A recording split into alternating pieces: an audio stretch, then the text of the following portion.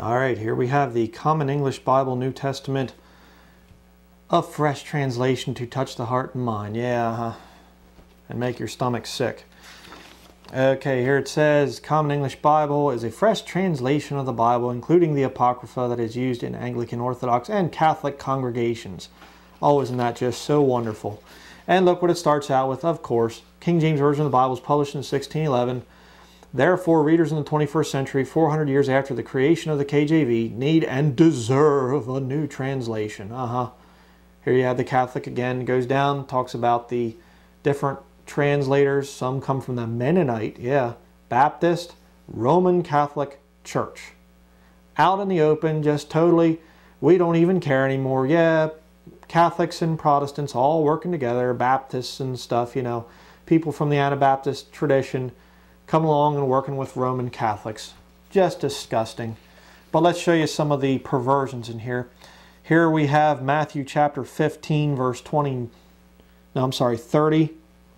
And in the King James Bible it says maimed. Jesus was healing maimed people, people that had no hand, people that had no leg. He was causing the maimed to be whole. They say injured. And the injured were walking. Matthew chapter 16, verse 23. In the King James Bible it says, "Get thee behind me, Satan," Jesus said to Peter, "for thou art an offense unto me." Look what it says here. "You are a stone that could make me stumble." So apparently Jesus was worried about sinning because of what Peter was saying. Absolutely ridiculous. Matthew chapter 25, the judgment of the nations. They replace the term the Son of Man with the human one. Capital H, capital O. A little bit of a occult, New Age philosophy going on there. And then over here, King James Bible says king with a capital K. They make it a lowercase k. And you can see here they add and sisters. Okay, there's no Greek manuscript support for this from any Greek text. Okay, they're adding this thing and then they'll come out and they'll say this is more accurate, the most accurate ever and everything else. Just totally lying. Now look at this. This is interesting. Here we have Mark chapter 1 verse 24. Jesus rebukes a devil and it says, "I know thee who thou art, the Holy One of God." And it's capital H, capital O in the King James Bible. But here they make it into lowercase. Lowercase h, lowercase o. Interesting. Very interesting. They'll capitalize the human one, but not the Holy One.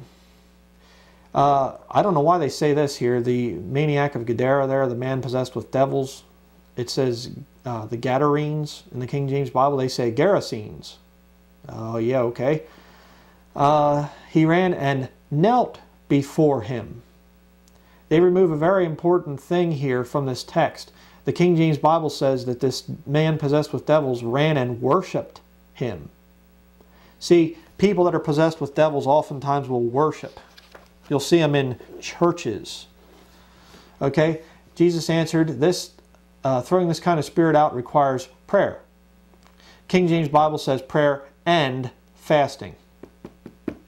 Again, just like the NIV, these Roman Catholic perversions, which is what this book is, these Roman Catholic perversions will remove fasting when it comes to throwing out powerful devils. Very interesting why they would do that, what the motivation would be there. Here again you see the human one.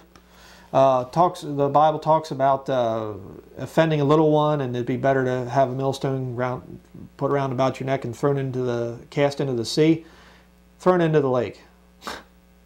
And of course, verse 44, verse 46, where Mark chapter 9 is taken out, and it says about 9:44, 46 is omitted in most critical editions of the Greek New Testament. Yeah. Covered in other videos. Jesus warns, Mark chapter 13, he warns about people coming saying, "I am Christ." They say, "I'm the one."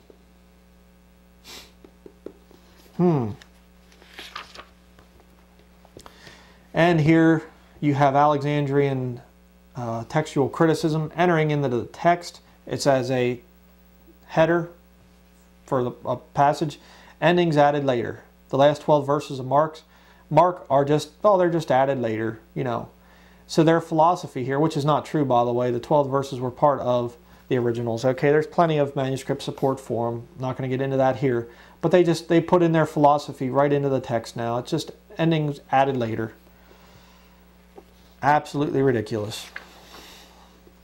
Luke 2:33, you know what they're going to do here. His father and mother. Just like all other Catholic perversions. Okay. Jesus replied, it's written, people won't live only by bread. Wow. Okay. Man shall not live by bread alone, but by every word that proceedeth out of the mouth of God. Okay. Well, they get rid of the word of God there. But here again, it says here, verse 8, Luke chapter 4, verse 8, the King James Bible says, get thee behind me, Satan. They remove it. Why? That's a better translation, I guess, right? Here again, you have another devil saying the Holy One of God, and they do the same thing again. The human one is capitalized, the Holy One is lowercase. Okay? Here you have devils coming out, and they say, thou art Christ, the Son of God. I have the real reading over here. Here it's just, you are God's Son. Very interesting. Blessed be poor. The real Bible says, this says, happy are you who are poor. Well, there's a lot of poor people out there that are blessed, but it's not always easy to be poor. You're not always going to be happy. You can have joy, sure, but being poor is a very rough thing. Okay? You'll be blessed for it if you're doing it for the right reasons. Okay? If you are poor because you're not willing to cut corners in business and whatever, well, then you'll be blessed. But you won't always be happy. Bunch of liars. Okay? Here's interesting. King James Bible says lawyers. They change it to legal experts. Luke chapter 11, verse 46. Over here, fear the one. That's the one you should fear. It's him in your King James Bible. Now, is there any doubt to a saved person whether or not God is just the one? No, he's him. He's a male. Okay? Again, it's just ridiculous. And they make it lowercase too, by the way. And now in Luke chapter 16, where you have the rich man and Lazarus, it's Abraham's side, not Abraham's bosom. And he's being tormented in hell. King James Bible. Here it's just the place of the dead. It's no longer Abraham's bosom, it's at his side. Okay? And Abraham says to him, son, but they replace it with child. Now it's just ridiculous. This isn't a politically correct passage here. It's a rich man. Why would you change it from son? It's obvious in the text that he's a man. And they even say it in here. Okay? It just weird. Again, you have the thing of thrown into a lake instead of cast into the sea. You know, just stupid. Here you have the scribes being rebuked by Jesus. They change it to the legal experts.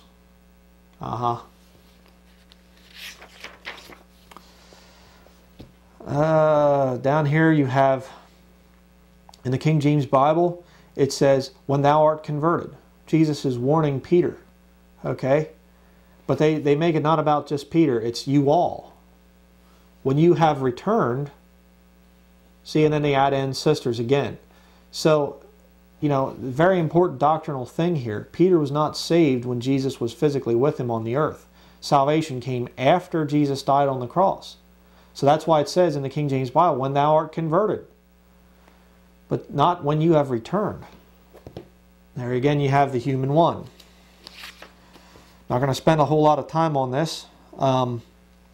Here in Luke chapter 23, verse 38, in the King James Bible, you have three languages listed. You have Greek, Latin, and Hebrew, that it's written, the inscription above the cross, and it takes that out of verse 38. Now, a lot of people try to say that it's a contradiction because the things that are written in the different Gospels about the inscription on the cross, it's three different things. It says three different things. Well, this verse right here is used to disprove it because there's three different languages. Okay, representing the three races, by the way. But why would they take that out? Very, very weird. Okay, into thy hands I commend my spirit, King James Bible. I entrust my life. Well, if Jesus entrusted his life to God the Father, Jesus lost his life on the cross. So God the Father didn't do a very good job, I guess. See, it's just ridiculous. They changed the truth of God into a lie. It was his spirit. And then it says here, he breathed for the last time. For the very last time there. The last time, it says. Isn't that incredible? In my Father's house are many mansions, Jesus says. This thing says, my Father has room to spare. Yeah. Sorry, my Father's house has room to spare. Says here in the King James Bible, it says that the Holy Ghost would be in you. Here it just says with you. Not in you, with you. Oh boy. You are, or ye are clean in the King James Bible. We have John chapter 15. It just says, you are already trimmed. What? I mean, you got a haircut or something? Ridiculous. Totally ridiculous. Okay. Here we have Acts chapter 20. Verse 28, it says, God hath purchased you with his own blood. Here you have the John MacArthur translation. He obtained with the death of his own son. Not the blood, just the death. Heresy, just absolute total heresy. Romans chapter 1, verse 25. Who changed the truth of God into a lie. It says in the real Bible, the King James Bible, it says they traded God's truth for a lie. No, I don't think so. They're covering up their own sin here. Okay, these people changed God's truth, the King James Bible, into a lie. So they're covering up for their sin.